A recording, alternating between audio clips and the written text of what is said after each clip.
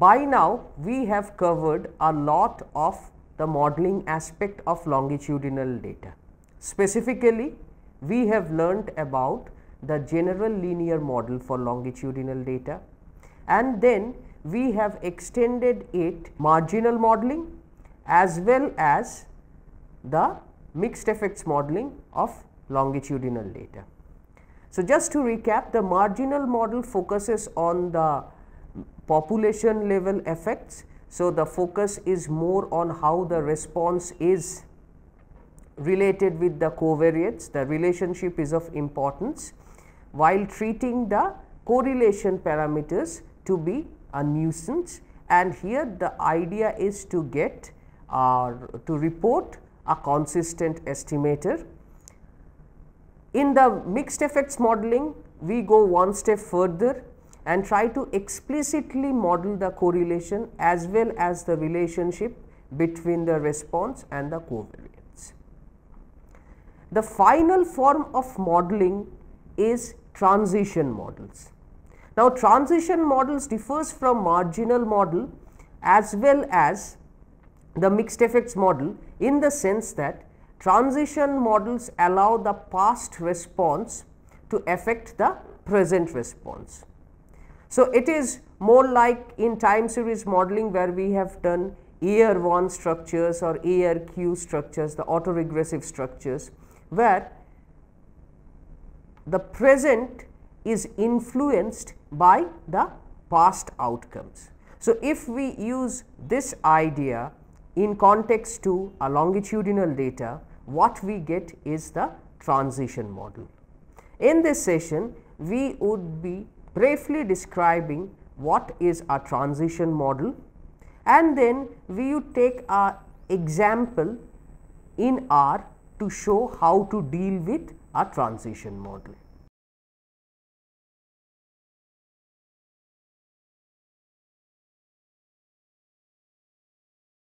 A transition model allows the past value to influence the present observation. We all know that longitudinal data are correlated, and this correlation in context to a transition model is explained by incorporating the past values while explaining the present observation. So, we can say that the model explains the correlation by using the dependent structure of the present value on the past value. Now, formally we write that if script eta ij is yi1 to yij minus 1, and this denotes the past responses for subject I, then the transition model for the conditional moments is defined as g of mu ijc, which is nothing but g of yij given the past observations, that is eta ij. So, yij is the present and eta ij is the past, is a linear model of the form xij transpose beta plus kappa r, and then these are known functions. So, these kappa r's are known functions and r runs from 1 to s eta ij alpha beta, and variance of or vijc is nothing but variance of yij given script theta ij, and that is phi v mu ijc, where phi is the dispersion parameter. So, here once again k r are known functions. So, we can think as an example, we can think of the Markov chain. A Markov chain of order q means that the present depends on the past q observations. So, transition models are most useful for equally spaced data, and Markov chains of order q are very effective transition models. Now, let us take specific examples. Let us talk of let's see what is a linear transition model. So, a linear transition model is nothing but a simple autoregressive model of order q equal to 1. So, here what happens? Yij is xij transpose beta plus epsilon ij, the normal linear model, but epsilon ij is modeled as alpha epsilon ij minus 1 plus zij, where zij is the white noise process or the random error following IID normal 0 tau square, and then tau square comes out to be sigma square into 1 minus alpha square, where alpha is exponential of -5, and that's greater than equal to 0.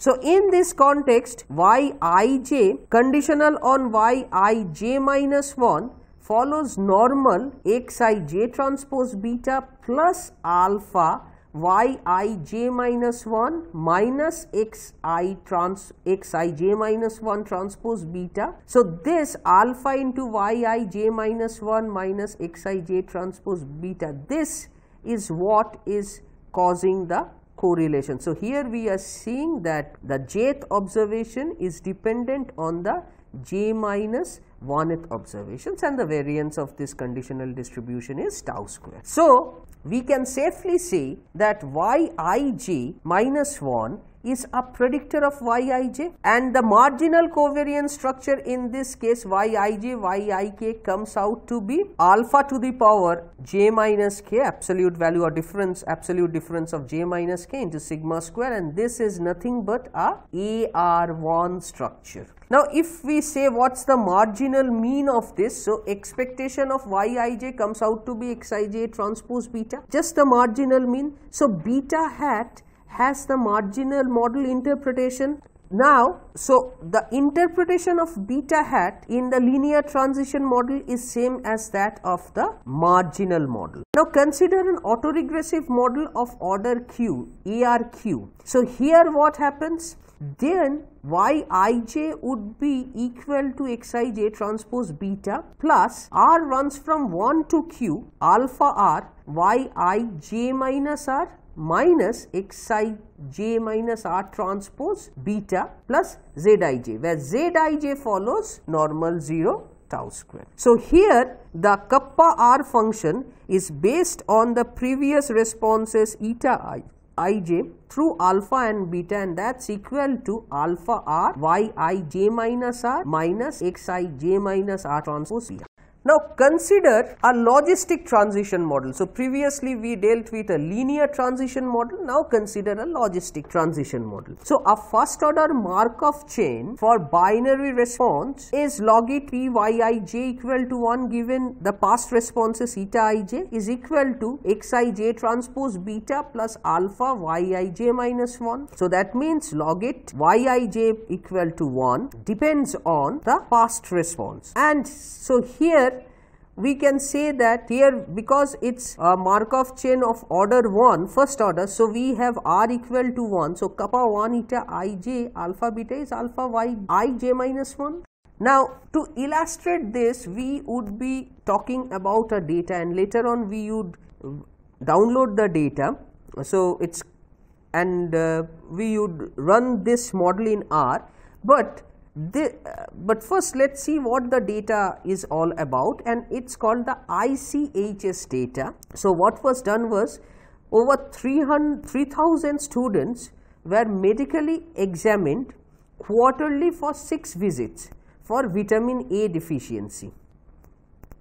The idea was to assess the vitamin A deficiency and see whether they had suffered from respiratory infection and xerophthalmia.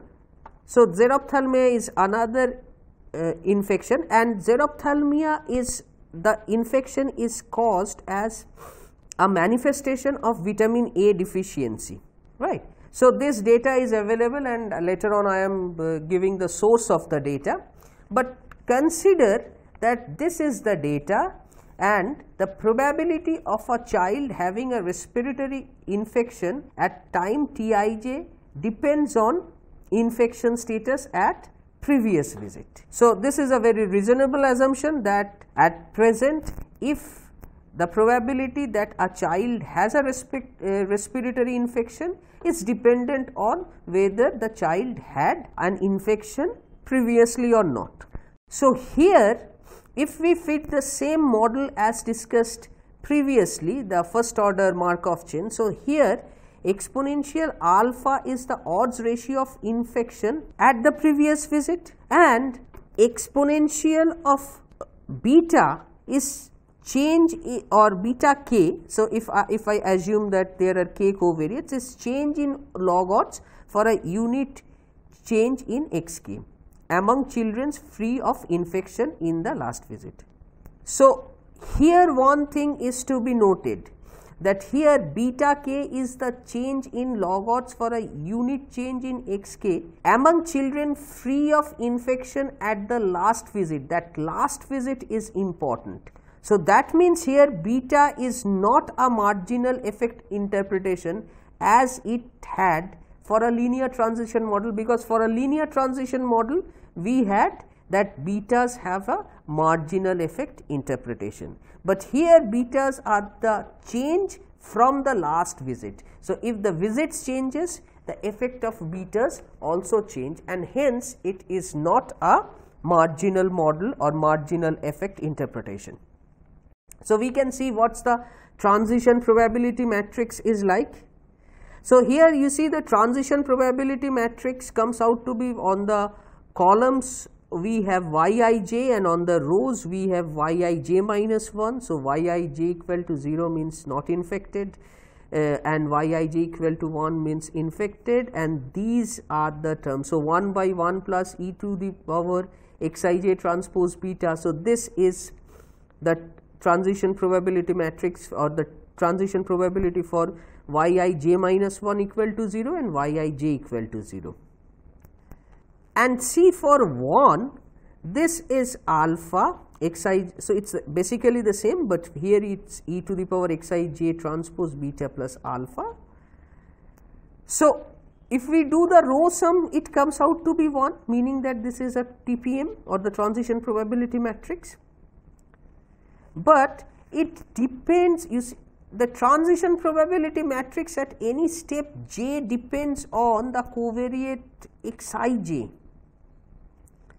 and this can vary from subject to subject, and this is the reason why we cannot say that betas have a marginal interpretation.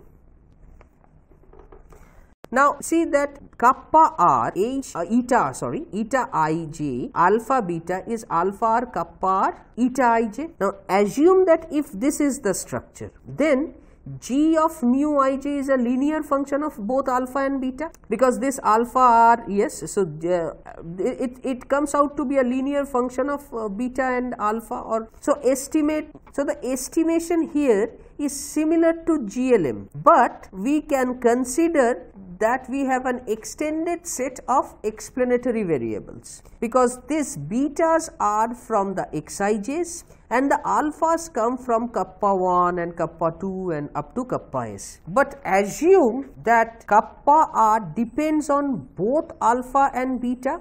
For example, in the linear transition model, or if we go by a log linear transition model, that is what we are estimating. So, the conditional estimation is done from the conditional score function. So, assume that kappa r eta ij alpha beta depends on both alpha and beta. Now, this is the situation which comes up for linear transition models as well as for log linear models, log linear transition models. So, here the estimation is done from the conditional score function, and the fitting produces the marginal models, but then that means we are fitting a marginal model with extended explanatory variables, which are the betas for xij, or rather for we get the explanatory variable, the effect of the explanatory variable betas, and that's been included as xij in the model, and then kappa 1 eta ij to kappa s eta ij results in alpha. So, now for a logistic model where alpha and beta, where the linear function, where g mu ij is a linear function of alpha and beta, we can straightforward use the GLM with the past responses as explanatory variables. For the linear and log linear model, where kappa r depends on both alpha and beta and they are not separable in that sense, we use a generalized GEE, generalized estimating equations, with extended explanatory variables, the past responses. So, in both cases, in logistic it is GLM, whereas in Poisson we use here now we would be downloading the xerop data. So this is the same data, the ICHS data that we are talking of, but for xerophthalmia. So, and this can be obtained from the following website that's been given here, that's http faculty.washington.edu Hegarty books analysis longitudinal, and the data is called xerop, so one can download it. I have downloaded it and have saved it here. So and the data is a text file, so here we are using read.table to read in the text file, and the data also has the name, so we are using the column names. And then we first need to create two more data sets to fit the transition model. So we first fit in the data, read in the data, and then what we do is we create infection. So the infection status for lag 1 and infection status for lag 2. So these are the two infection status. So a little bit of reshaping of the data for first and second order transition models, and the age is in months, so we subtract 36 from it. So the details of this model is given in Diggle et al. We are not going to explain it. And here, so we create two data sets, one is xerop 1 and one is xerop 2 for fitting the first order and a second order transition model. And note that because the response is a binomial one, so we would be using a GLM. So at the 0th order, where we have not included what's the effect of the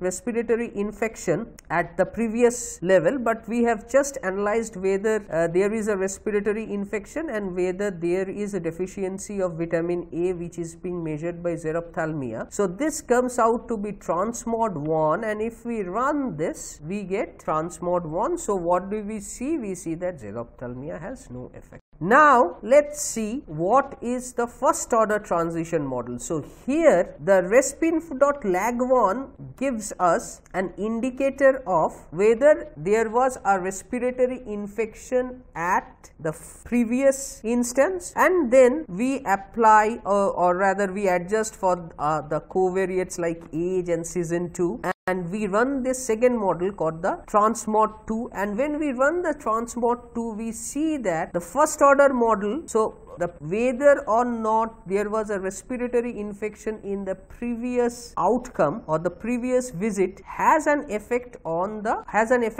whether there is respiratory infection at the present visit or no. So we see that here the p-value is less than 0.01 or sorry 0.1. So the p-value is 0.09. So at 90% it does have an effect, and yes, age and seasons are having significant effects, but xerophthalmia doesn't have an effect. And then we include the second order lag also. So it depends on two previous visits. Whether respiratory infection now depends on two previous visits, and what do we see? We see that if we use a second order lag, then it's not explained well. So here none of the lag is explaining. So we think that the first order model is better, because a first order model or lag of first order explains or rather is significantly affecting whether there is respiratory infection in the child. Yeah.